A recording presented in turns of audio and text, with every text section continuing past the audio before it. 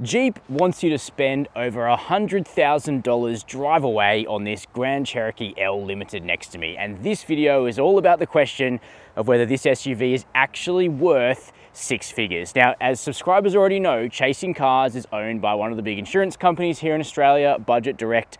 And that means we get to tell you how it actually is rather than taking ads from car manufacturers. So in this video, I'm going to give you an honest look at the Grand Cherokee L, a new 2022 model for Jeep here in Australia. Now this vehicle is super important. Jeep has to get it right because they're trying to rehabilitate their image in Australia after the debacle of earlier versions of the old Grand Cherokee. So while I don't have a crystal ball about reliability of the new car, I can certainly tell you how it performs both on-road and off here in Australia and whether I think you should drop 100 grand of your cash on this vehicle or whether there's another SUV in particular that you should buy instead.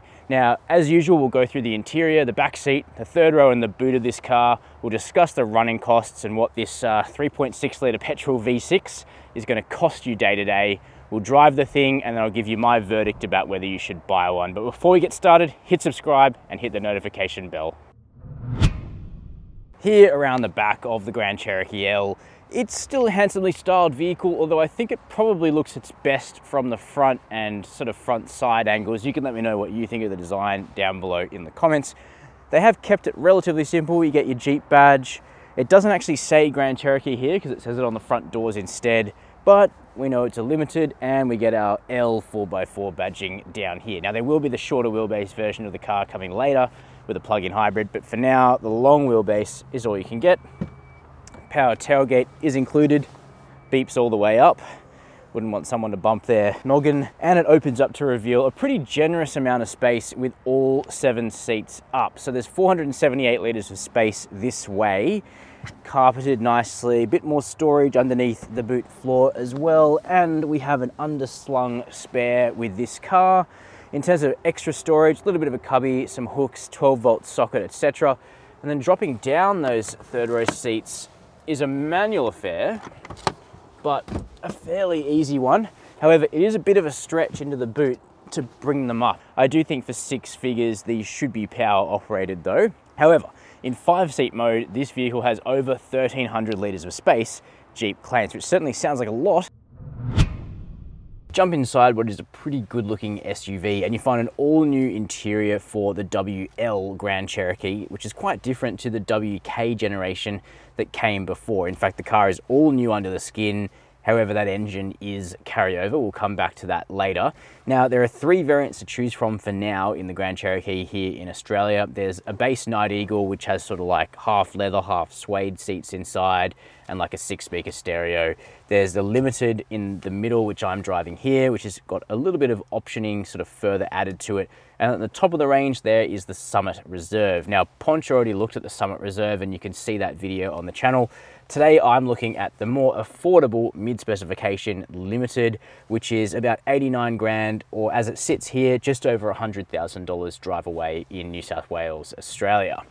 So what do you get inside? Well, you get an interior which visually is really quite presentable. You immediately take in this leather-lined dashboard, which is really nice. Leather up here, kind of on the center console, even if the materials on the door tops are not quite as nice.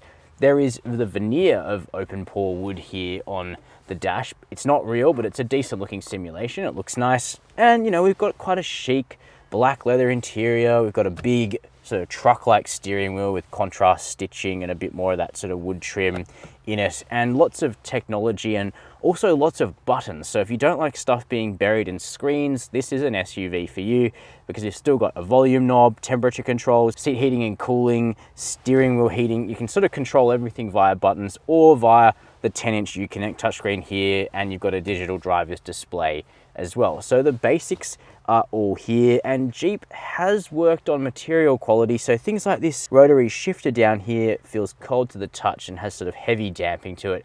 So it does feel like a quality item. However, it doesn't extend to everything that you see. The first problem is that this car, which only has 3,600 kilometers on it, the piano black surfacing is already all scratched up. Fingerprints you can wipe off. Scratching, you can't do anything about it, and this car's got to live for, you know, 100,000 Ks or more as family transport, and at 3,000 Ks, it's already looking a little bit tired inside.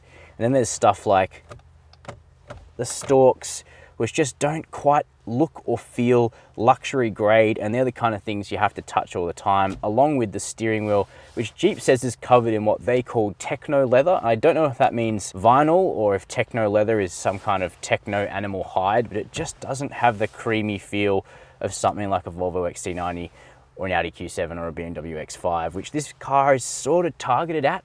Price-wise, it sits between a top-end mainstream car and a bottom-end luxury car, so you're kind of looking for elements here to be punching up into that luxury space. Now, it doesn't take you too long to find sort of scratchy plastics. I know a lot of you guys say that you don't spend your time rubbing plastics in cars, which is fair enough, but just looking for kind of soft knee pads here for long drives is something that I usually do as the possessor of long legs. Now, moving on further, the Limited has a 9-speaker Alpine stereo system, which certainly sounds decent, but not great. And that's probably because Jeep wouldn't want it to be too good, so that they can walk people up to the Summit Reserve grade, which has a 19-speaker Macintosh stereo, which Ponch says is brilliant, and I believe him. We are sitting under a sunroof here, and that's because this car has the Vision Group option pack, which adds that. You get a heads-up display, and you get a fairly creepy feature called Fam Cam, which allows you to spy on your children from right here in the touchscreen. You can see what they're doing on their phones. Feels a bit American to me, but I guess that's something which could be useful if you've got rat bags for children. And as for the seats, they're a mixture of vinyl and leather, and that's kind of how it feels. They're a little bit slippery, they're a bit flat, they don't hold you in all that well in the corners, so it's better to drive this car gracefully. Could use a little bit more seat base length for longer legs, could use a little bit more seat thigh angle adjustment, but all in all, I was able to get comfortable enough. Again though, Summit Reserve gives you more ways of power adjustment for the seat and also quilted leather, so they might be a little bit more comfortable. So, bit of a mixed bag up front. I'm not entirely sure the quality is quite up to $100,000, but it's livable and it's easy to use thanks to the good quantity of buttons to control key functions. So that's the front seat. Let's check out the second row now.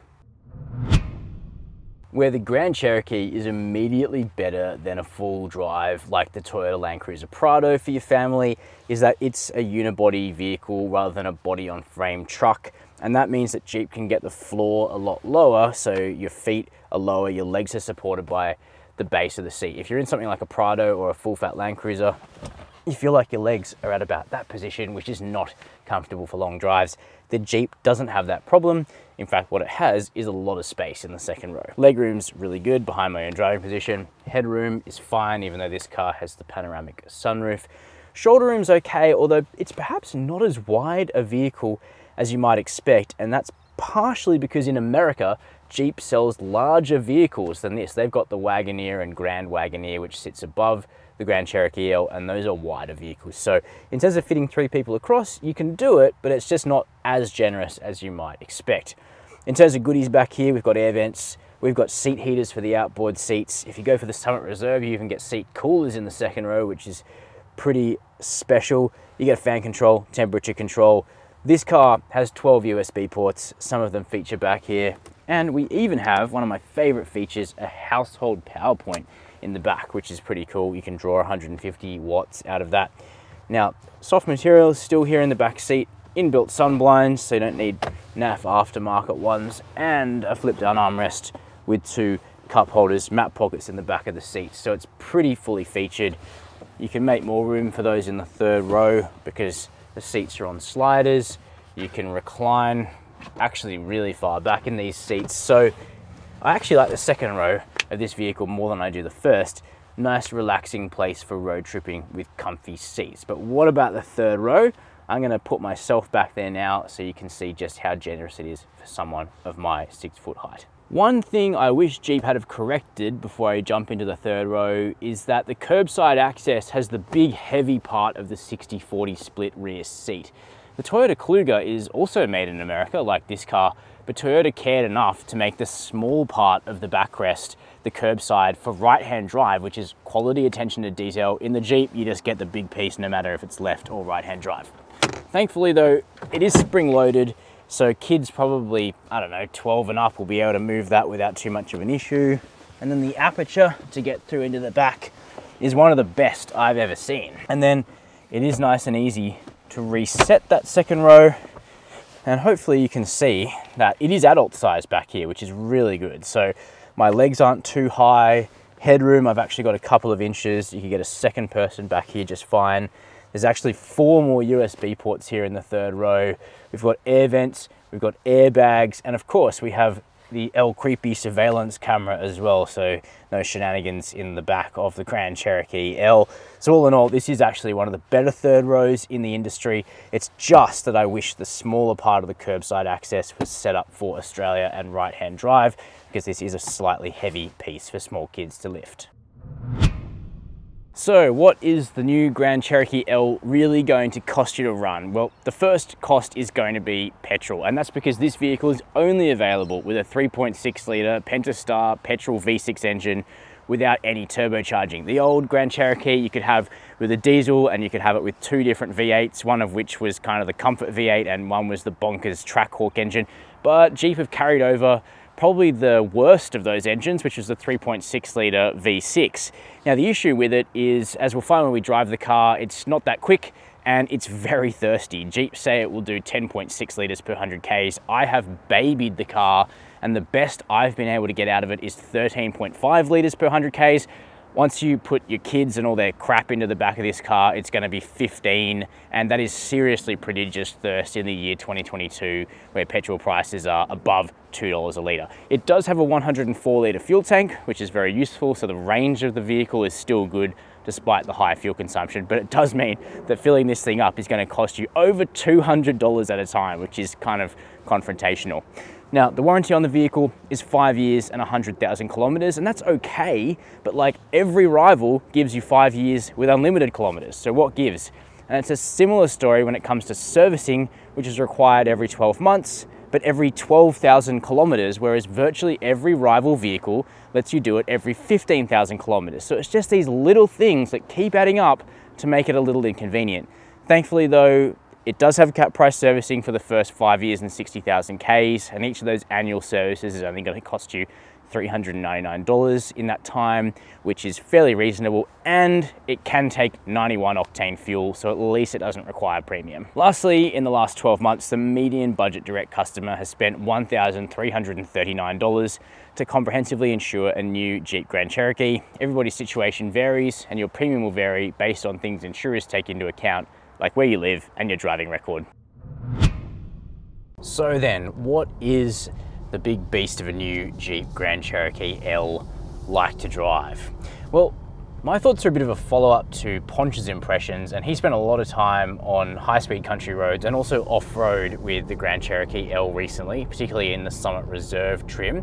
I've spent most of my week using the Grand Cherokee L Limited, as most Aussie buyers will, which is commuting to and from work, using it for chores on the weekend, driving up to the beach on Sunday, you know, really pushing the car into regular family service. And here's what I found.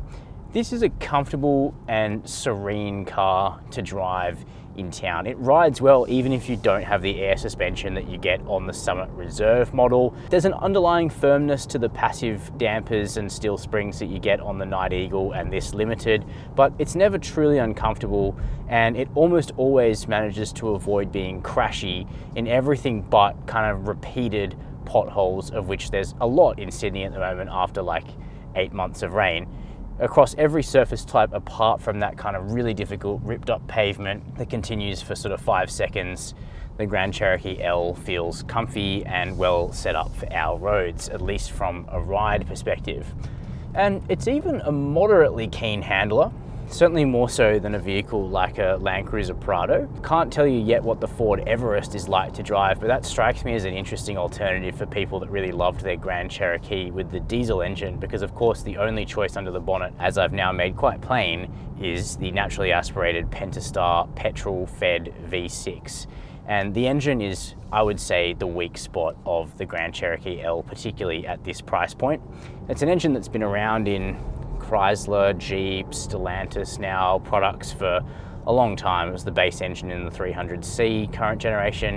It was in the old Grand Cherokee. We've seen it around a lot. It's a venerable engine. That does mean it's tried and tested, which is a good thing, but it's not really up there with like a Toyota or a Lexus V6 in terms of silken quality engine note, you know, NVH. It's reasonably grainy actually as an engine to listen to while you're accelerating, and it's not as smooth as the best V6s out there. That being said, it does make more noise and a better noise than a 4-cylinder. If we listen now,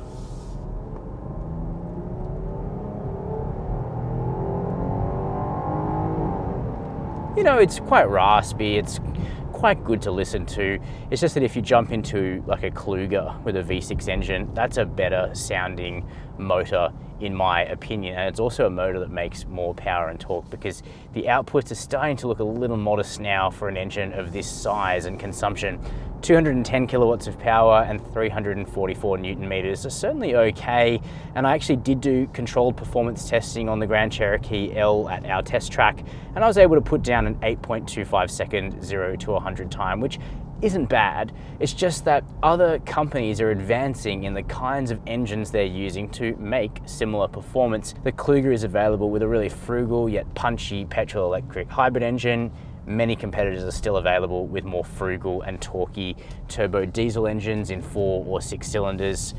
And of course, you know, there were the old V8s that you could get on this car. And the sad thing is the V8s actually didn't really use more petrol. So at the moment, I'm averaging 17.3.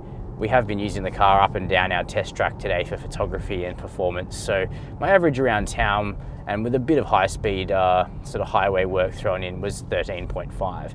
And honestly, a V8 wouldn't use much more than that, and it would be substantially torquier than this engine. And the old diesel will be missed, which was one of the reasons why a lot of Australians like to tow with the old Grand Cherokee. Later, the short wheelbase version of this car with 5 seats will arrive, and one of the engines for Australia will be a plug-in hybrid. But that's not really a replacement for the diesel. It will be nice to have, you know, some urban range on electric only power that will give the Grand Cherokee more bandwidth for sure, but it won't be a replacement for the diesel for towing, because plug-in hybrids, once they exhaust their battery, become relatively modest in terms of power. They lose any, you know, significant contribution from the electric motor most of the time. So those are my thoughts on the engine situation. I don't think it's great. Now, the torque from the engine goes to all 4 wheels via Jeep's Quadra-Track 1 system, all drive system, in the Night Eagle and in the Limited. This is essentially an all-wheel drive like system. You have to go to the Summit Reserve grade, which is a lot more expensive if you want Quadra-Track 2, which is very different to Quadra-Track 1 because it has a low range transfer case, so you can do much more serious off-roading in that car with easier traction. However, it strikes me as slightly odd that you have to choose the most plush Summit Reserve trim with like body colored bumpers and huge 21-inch wheels to get the best off-roading tech. Wouldn't it make sense to have a Trailhawk model with chunky tires and small wheels? Maybe Jeep will do that in future. Lastly, a word on NVH, that the road noise is relatively high in this vehicle, and I've noticed a few other reviewers have picked up on that too. Perhaps it's because the rear windows aren't glazed on any grade apart from the Summit Reserve. That's just one thing I picked out. However, you do get a whole suite of adaptive safety tech, including lane keep assist and adaptive cruise, though I have driven cars which have stronger lane keep, so that when you're on a highway and you just want to relax, they're happy to take over more of the mental task than this vehicle. So what are my final thoughts on the new Jeep Grand Cherokee L? Well, to be honest with you, I think this vehicle has a bit of an identity crisis. It's a handsome truck. I think it looks good. It has that Americana styling that I think works on a vehicle like this. But when it comes to the question of dropping 100 grand on this vehicle, it just doesn't feel premium enough to get there in my books. The powertrain is the dregs powertrain of the Grand Cherokee lineup. We need to get that 3-litre twin turbo petrol engine that America is going to get to make this car feel sufficient at 6 figures, in my opinion. And as for the interior, it's okay, but there are elements of like a Hyundai Palisade Highlander which are considerably nicer than this Grand Cherokee Limited, and that Hyundai is a lot cheaper. Now, some will say, okay, well, Jeep's a premium brand. And the answer to that is that something like a Volvo XC90, which is now very much tried and tested and in its final year of production in second generation form, is a better luxury SUV for $100,000. So I'm left not really knowing where the Grand Cherokee fits into the landscape here in Australia. If it was given a better engine, a higher specification and a slightly sharper price, then it would be a great rival to top-end Kias and Hyundais. Alternatively, if it was given a better engine and a little bit more refinement and a quieter cabin, then it would be a competitor for entry-level luxury stuff like a Genesis GV80. So in terms of whether you should buy one, I'd be waiting until Jeep gives this vehicle the engine Australia deserves. Keen to know your thoughts though, so let me know down below the video in the comments. While you're there, make sure to hit subscribe and the notification bell. And as always, thank you for watching Chasing Cars.